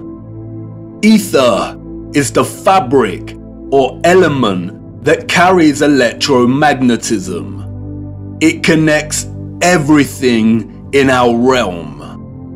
It is the fabric that makes the sun and moon and their concentric journey above our disk possible in the first place. Ether is the mysterious fifth element. It connects everything electromagnetically through vibrational energy. It is the glue, the web, the driving force behind absolutely everything. The four other elements, air, fire, water, and earth, only exist because of the ether. They are expressions of ether's vibrations. Cymatics is a good example of ether's presence. The frequencies fed through the Chladni plate make the sand or salt form precise and complex geometric shapes. The higher the frequency, the more complex the geometric pattern. But what is the conduit that takes the frequency's vibrations and allows the sand to take such shape? That is the ether at work. That's why we see fruits and vegetables that closely resemble cymatic patterns. It is the ether at work. All matter is ethereal, and the shape and form of that matter are different expressions of the ether, determined by frequency and vibration. Ether is the bridge between electromagnetic frequency and vibrational energy and the form of matter itself. You could call it the Holy Spirit of God. The historical and scientific discourse of ether is a deliberately manipulated one. The enemy introduced the truth only to discredit and subsequently bury it. Some of the alleged figures of the past have written on ether. The so-called Aristotle called it the fifth element. James Clerk Maxwell, the so-called father of electromagnetism, spoke of the ether, stating, "In several parts of this treatise, an attempt has been made to explain electromagnetic phenomena by means of mechanical action, transmitted from one body to another by means of a medium occupying the space between them." The undulatory theory of light also assumes the existence of a medium. We have now to show that the properties of the electromagnetic medium are identical with those of the luminiferous medium. The medium he refers to here is the ether. Albert Einstein and others successfully solidified the heliocentric model through fraudulent schools of scientific thought. But even Einstein could not deny the presence of ether. According to the general theory of relativity, space is endowed with physical qualities. In this sense, therefore, there exists an ether. According to the general theory of relativity, space without ether is unthinkable. For in such space there would not only be no propagation of light, but also no possibility of existence for the standards of space and time, measuring rods and clocks, nor therefore any space-time intervals in the physical sense. Even contemporary scientists, under the spell of heliocentrism, admit it is nonsensical to deny ether's existence. Today, the vacuum is recognized as a rich physical medium. A general theory of the vacuum is thus a theory of everything, a universal theory. It would be appropriate to call the vacuum ether once again. Returning to the ethereal ionosphere. As I said, this layer of ether above our heads is a constant sea of electromagnetism, and is responsible for the colored plasma above that we call the sky. The source of its electromagnetism is the sun. It is because of this ionized layer that we get ionospheric lightning in the form of sprites, which in turn influence the thunderstorms below. An ion is a particle, atom, or molecule with a net electrical charge. Electricity is a continuous flow of ions. The electrolytes in our body are ionized. Everything is connected by electromagnetism and the ether. Our highly developed and sophisticated historical ancestors not only understood the workings of the ionosphere and the ether, but they had developed methods to masterfully harvest it as a fuel to power the entire Earth. And while the exact process by which they were able to extract the ether is deliberately hidden from us and remains unknown, the structural remains that humanity has since repurposed and reused as architecture offer us many clues as to how it all worked. The evidence is everywhere for those with eyes to see, and once you see it, it becomes so glaringly obvious that you'll kick yourself for never noticing in the first place. The matter is very complex, and it would take time to really flesh out. So for now, let's have a closer look at some of these structures, and I will introduce some basic concepts. As we continue our journey, we will explore everything in more detail. We see them everywhere. On top of all these magnificent structures, towers, spires, and pinnacles that rise into piercing antennas. It was through these complex antennas that the ether was harvested. You see, after the Great Reset of the 1800s, the enemy fractured the old world's unified understanding of God and created multiple religions to try and hide God and justify the existence of such grand and beautiful technological structures. And I know this may trigger some people, but stay with me, I will not let you down. But for now, it is critical to understand that a lot of the religious icons that adorn and make up these antennas were never indicators of different religions in the old world, nor were they intended to be. They signaled something else entirely. They are usually made from copper and gold, both are excellent conductors of electricity. In many of the structures we call cathedrals, the symmetrical spikes on the pinnacles worked in a similar fashion, extracting ether from the ionosphere. Once harvested, the energy would inevitably have been drawn down into the top larger portion of these domed structures. When examining many of the interiors of these domes, we come to realize that they rely heavily on symmetrical ornamentation. This is achieved by indentation or cavities in the masonry.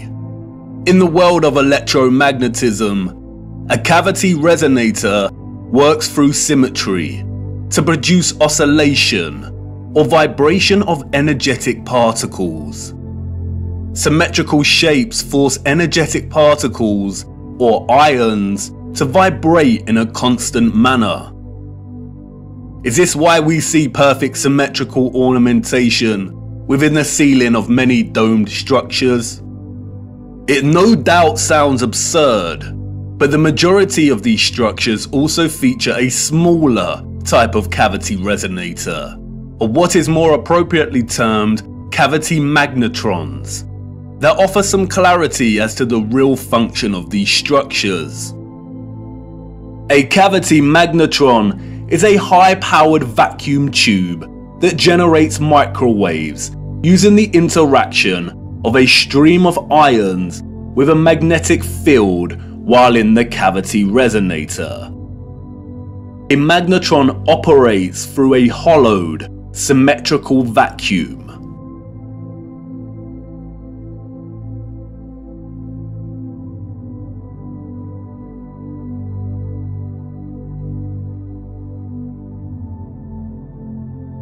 It emits powerful microwaves that can act as a source of free energy. If you break the symmetry or close the vacuum, it no longer functions. But can you see the resemblance? These structures were never intended to hold glass within them. The controllers added the stained glass to the rose windows to shut off the magnetron's function. They closed out instruments of free energy. And they are everywhere in these structures.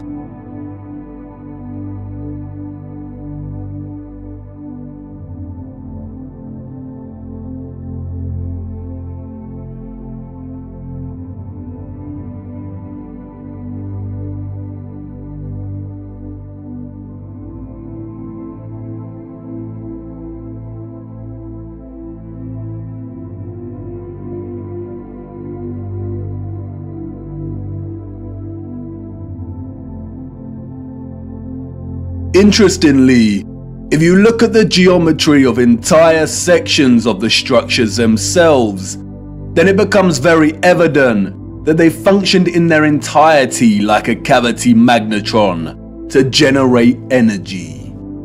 All cavity magnetrons consist of a central heated circular metal chamber in which the current leaves, and it's called a cathode. Look at that word. Cathode. Does it remind you of another word? Cathedral. Cathode. Like with everything else, they corrupt the truth and hide things in plain sight. The controllers removed most of the cathodes integral to these cavity magnetrons, but there are some structures today in which you can see traces of the old cathodes still present. The heavy reliance on symmetry and cavities within these structures is not coincidental. The symmetrical ornamentation would have worked in a similar manner, causing the energetic particles to vibrate in a constant manner. The flowers within the squares can be understood as similar to acoustic resonators, working to vibrate the ions. It is here that the energy would have been continually manipulated into vibrational and electromagnetic energy of specific frequencies. Really look at these magnificent acoustic resonators. Could you craft one of these by hand today, and at such height? Why would an underdeveloped people spend so much of their time crafting such perfect symmetrical ornamentation, especially if it had no function and was purely aesthetic? They wouldn't.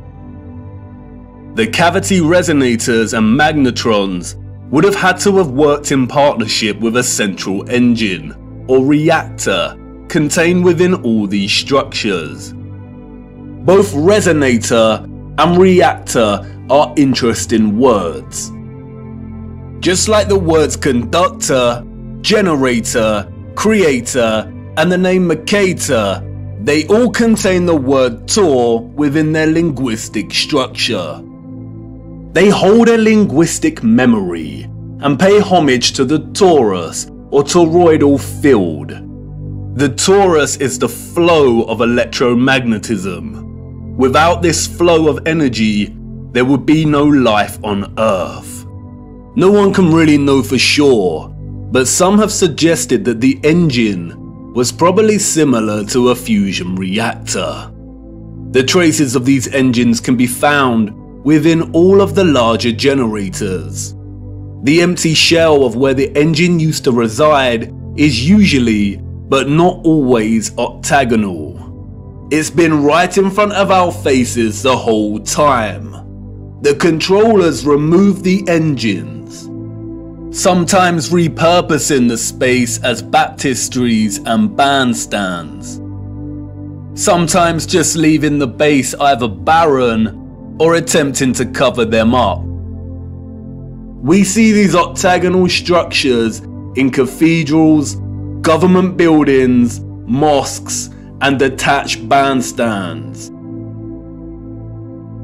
And unless they have been repurposed, these structures seem to hold no overall function. They do not contribute to the overall structure. They appear superfluous and unnecessary. Theories have surfaced that the engines or central technological mechanism was similar to a tokamak. And while I do not subscribe to this idea, which will become evident as to why later in our journey, for now we will use it for illustrative purposes. A tokamak is a powerful device that uses a magnetic field to produce plasma in the form of a torus. The contemporary tokamaks we see are used in thermonuclear fusion power. The tokamak's toroidal field, in conjunction with the vibrating ions from the ether, would have produced a highly conductive electromagnetic field of gases called plasma, just like our sun and ionosphere. If those of the old world used anything closely resembling a tokamak's capability, then the result would have been an abundance of free, powerful, clean electromagnetic energy that could fuel entire cities and the entire Earth. These were never churches, cathedrals, castles, and parliament buildings. They were all huge engine generators.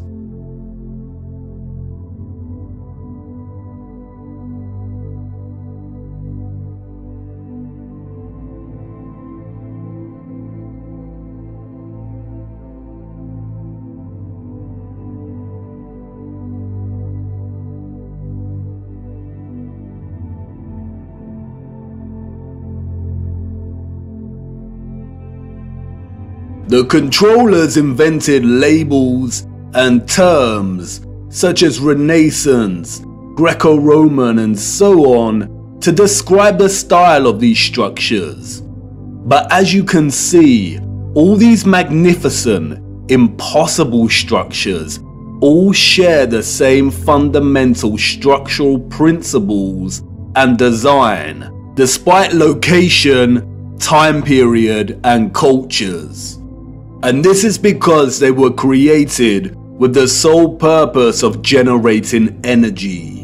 And just because these structures were never used for prayer and worship does not mean they were not holy sites.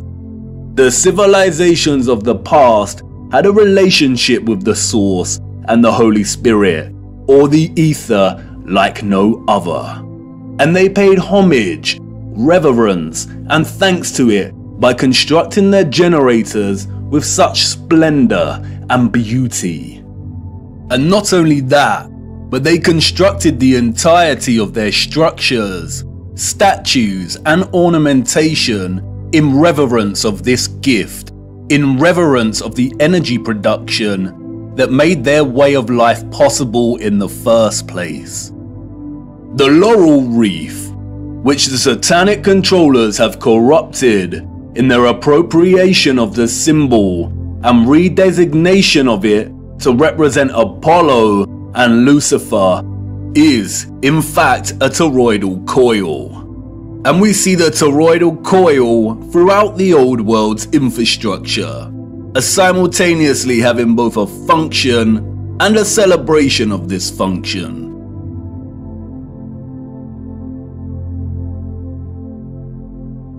Electromagnetic coils are electrical conductors.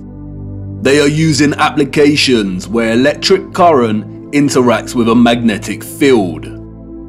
In devices such as generators, motors, inductors, and transformers.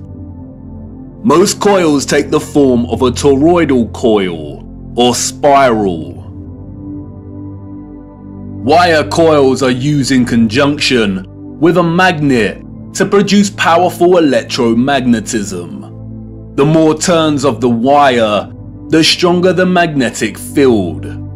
Coils generate vortexes, which in turn create an electromagnetic field.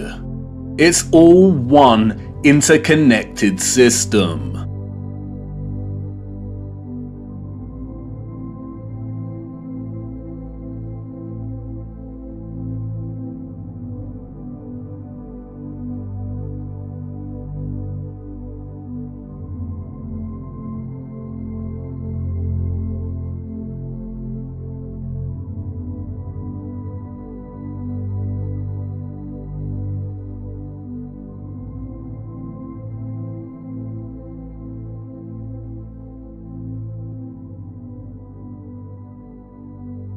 And we see it everywhere.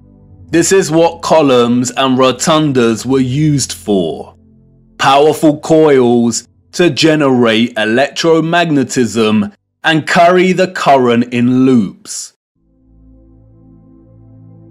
The torus is found at the base of pretty much every column found throughout our realm. It is everywhere.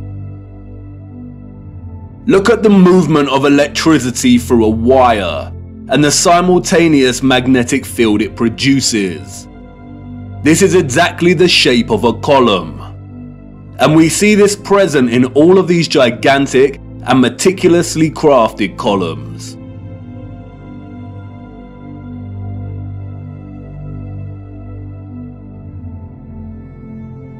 This is why we see the magnetic field represented at the top of a lot of columns.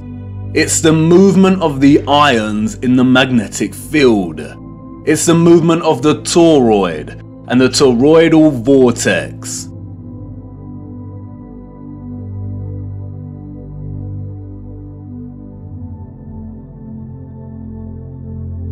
As you saw, coils of copper wire are essential in electrifying the magnet. And I know what you want to say. That's great, but the columns and other structures you are referring to are made of stone. But you see, all of these impossible structures are made from a mixture of stone and metal. They used iron bars in their construction.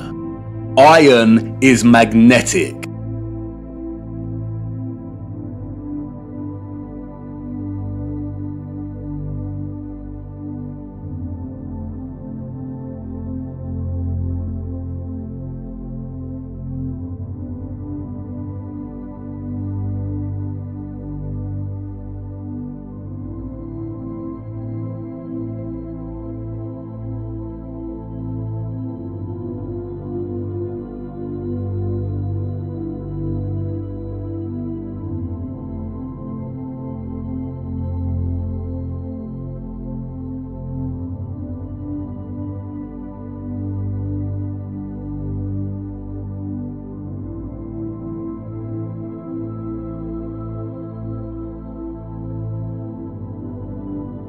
These iron rods run throughout the stone infrastructure and are complemented with copper and gold roofing. Copper and gold are strong conductors of electricity.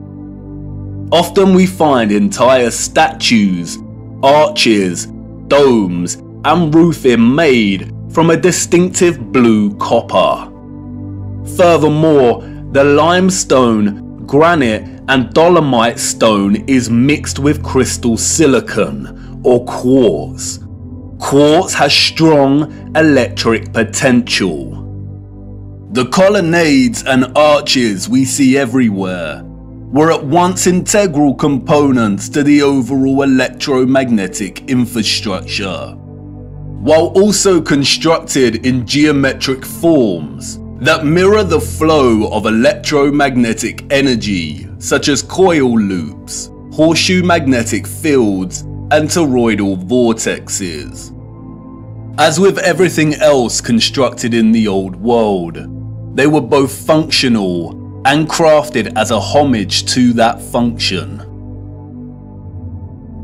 A lot of ethereal energy was stored in structures constructed from red bricks and concrete. Red bricks and concrete are excellent conductors of electricity.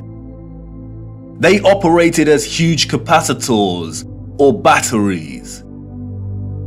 According to new research, red bricks can be converted into energy storage units that can be charged to hold electricity, like a battery, and can store energy until required for powering devices. The key to this battery-like function inherent within red brick is the iron oxide. The development and use of red brick is so important, and we will be returning to this subject much later in our journey. The really big red brick power stations and batteries were designated and recognizable by their white stripes, such as St Pancras Railway Station in London, and many other satanic deceptions and abuses as we are. They were not raised believing they existed on a lonely, globular rock spinning in the vacuum of space. The true, ethereal, electromagnetic properties of the Earth were not hidden from them. They knew there was a domed firmament above their heads. They studied it, they imitated its properties, and understood its central relationship with the entire ethereal existence of electromagnetism. They revered the magnificence of its craft and showed utmost gratitude to the source. Look. Domes.